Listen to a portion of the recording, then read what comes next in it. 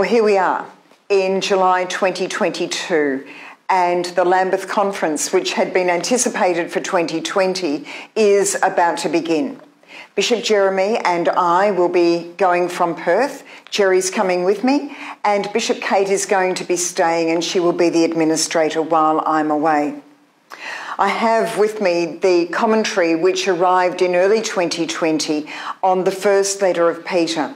The first letter of Peter will form the basis of the Bible studies that we will do together with bishops from all around the world and bishop spouses from every part of the world as well.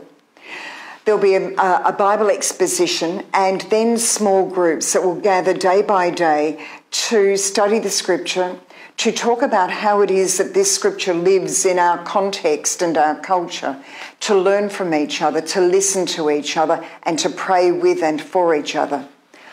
I'm really fortunate because I have been to a Lambeth conference before in 2008, and I'm so looking forward to being part of that worldwide communion gathered together once again.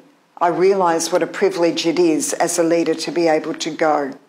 And I hope that as we are there and as we consider and play our part and take our part in giving consideration to issues that are so vital to us all, mission and evangelism, matters of reconciliation, safe church, Christian unity, interfaith relationships, discipleship, human dignity and respect, and of course Anglican identity, that we will be able to bring back a fresh perspective and the fruit of all that we have done. And I hope that it will enhance our lives together here. In fact, I'm sure it will.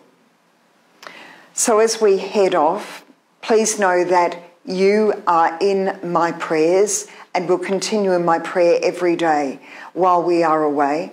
And I ask that you would pray for us, that we would be good participants, that we would be open to God's leading, that we will be attentive to all that God is doing in, between and for us through his Holy Spirit.